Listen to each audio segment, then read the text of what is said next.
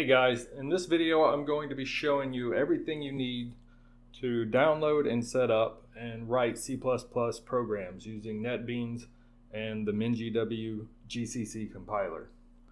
So to get started here, we're going to need a compiler. We're going to be using msys2, and I will put all these links down in the description below.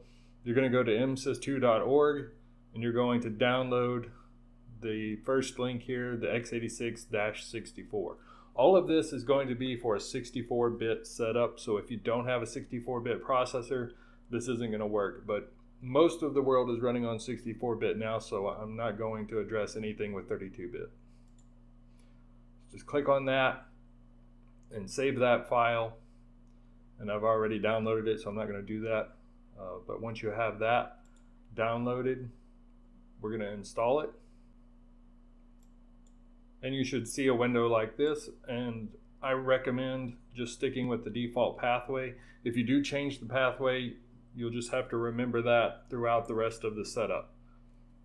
So I'm going to leave it at default and just click next and let it install.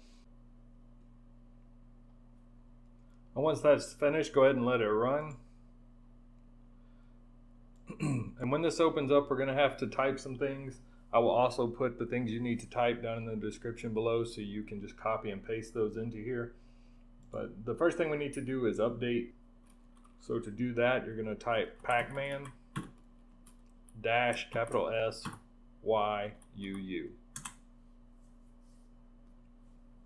and let that run. And when you get this prompt here, just click yes.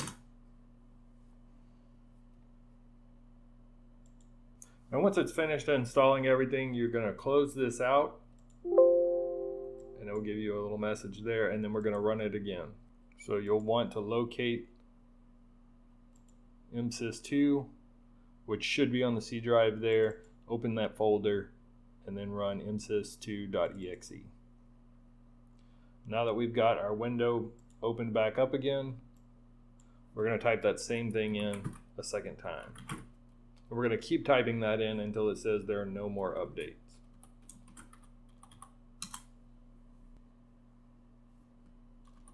And hit yes. Alright, once that's finished, go ahead and close it out again. And then open it again. And we'll run it one more time. At this point, it should be finished. And after there is nothing else to update, we're going to type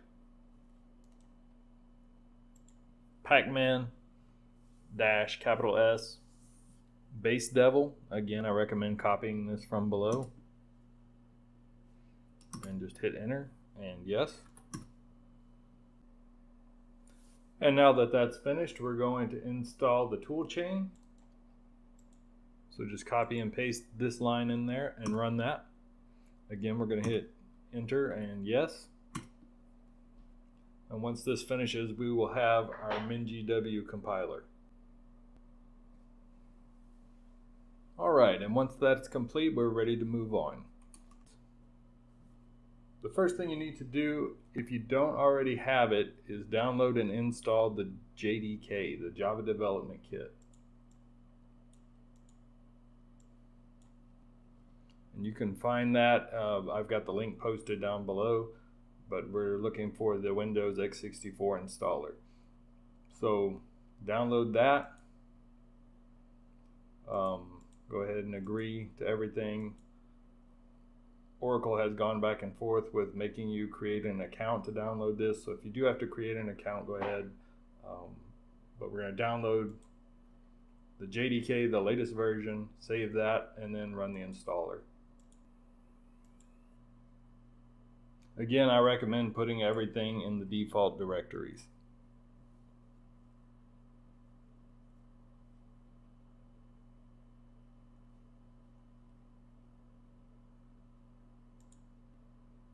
And then once that's finished, we're going to need to download Netbeans. So I'm going to be using Apache Netbeans 11.3 because that's the latest and greatest. And I recommend you get whatever is the latest and greatest whenever you're watching this video. So again, we're looking for the 64-bit Windows installer. And you can just click any link here and save that, and then we'll run that. After the download's complete, run the installer here.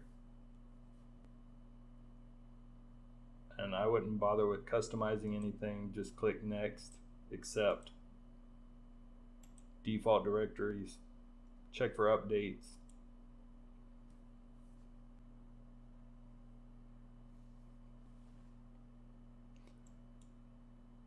And once it's done, just click finish. And before we set up Netbeans to work with C++, we need to update the system path so Netbeans knows where to find our compiler. To update the path, just click on your start icon down there and type path.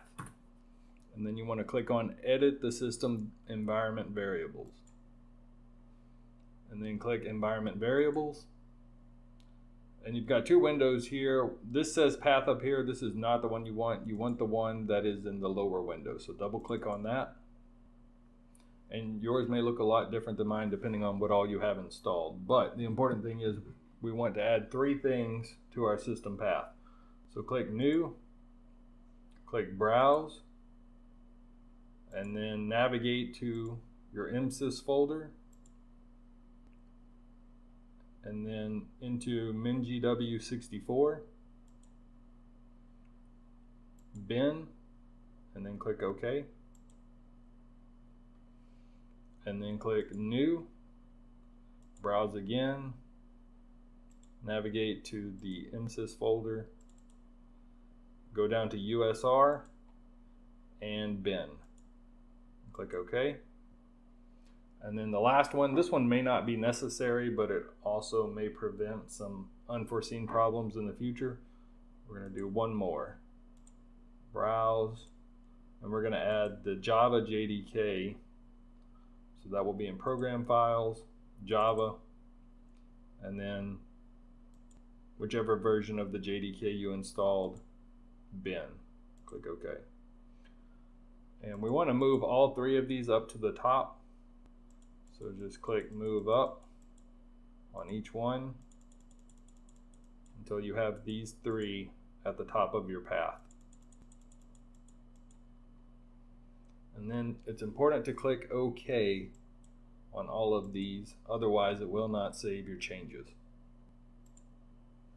Alright, now that we've got the path set up, we can go ahead and run Netbeans, and I will show you how to configure that for C++. And once that opens, click on Tools, and then click on Plugins. And then the first thing you want to do is check for updates. And once that's finished, click on Settings, and then click on this box that says Netbeans 8.2 Plugin Portal. If you're using a newer version of Netbeans than 11.3, you may not have to do this. But we want to get access to the C++ plugin. So click on that, and then click on Available Plugins, and click on Check for Newest. And then you should see the C++ plugin available here. So click on that, and then click on Install. Accept and install.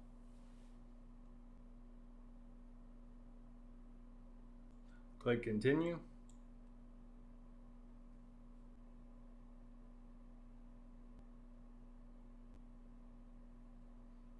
Click Finish. And then once that's done, click on Updates. Make sure everything is up to date here. Check for updates again. And then Update.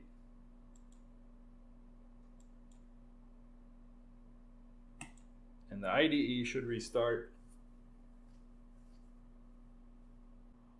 Once Netbeans has rebooted, you can verify that your C++ is configured properly by clicking on Tools and then click on Options.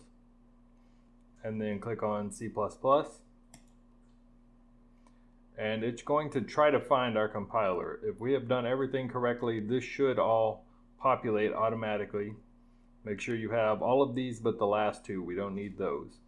If all of this fills in correctly, you've done everything right. If it does not, if these are all blank, you need to go back and check your path. Make sure the path was set correctly. If that doesn't work, you need to reinstall msys and rerun the pacman commands and try again. Sometimes that can go bad, but normally this auto populates and everything is fine. So to verify that, just click OK.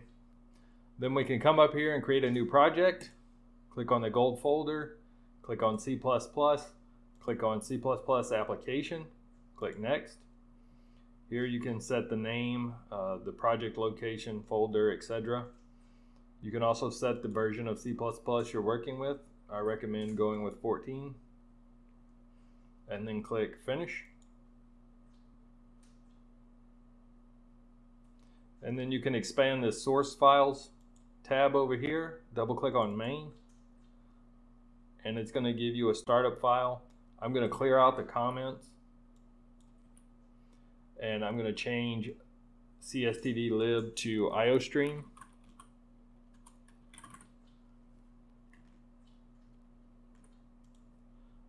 And then I'm going to run hello world. So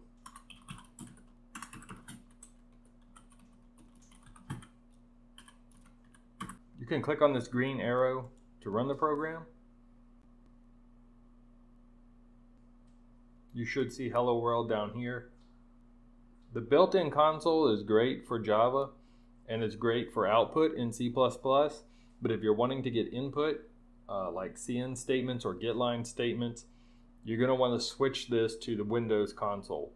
And to do that, you can right click on your project, go down to Properties, go to Run, and then where it says Internal Terminal here, you want to change that to External Terminal. And click OK. And then when you run the program, it should run in the standard Windows console. And that will allow you to use cin statements and getline statements. Another really cool thing about Netbeans, if you don't like the light theme, the default colors here, you can change that pretty easily. You can go up to Tools, go to Options, and feel free to explore all of these, but the easiest way to change it is to go to Appearance and then click on this Look and Feel tab. The default is going to be Windows, but if you want something darker, you might try Dark Nimbus. I personally like the Flat Laugh Dark. So you can apply that. And it's going to have to restart, but it will come back with a dark theme. Alright, now that I'm back with my dark theme, I'll show you a few other things you can do with Netbeans. There is a built-in IntelliSense. So it's a little bit different than Visual Studio, but it does work out pretty well. Type in cin and then I hit dot. It's going to show me some available options there. If I typed some things that didn't make sense and the IntelliSense went away and you backed up, if you want to force it to show up again, you can hold down Control and hit space, and that will bring the IntelliSense back up for you. Another cool feature about Netbeans, if you're typing in a function and you don't remember what the arguments are for that function, so I'm going to type in demo up here, and then let's say I'm trying to call demo but I don't remember what the data types are. I can hold down Control and press P, and it's going to show a little tooltip here that says it is expecting an int and a char, and that's based on whatever that function accepts. So those are two hotkeys that I really like: the control space for pulling up IntelliSense or autocomplete, and then Control P if you're trying to call a function and you can't remember what the data types are. And one other nice thing about Netbeans, let's say my code got really ugly, and let's just say it was all spread out. Sometimes this happens. If you want to fix that, you can right click and hit Format, and it's going to straighten everything out for you. And that's it. Good luck with your programming in C++.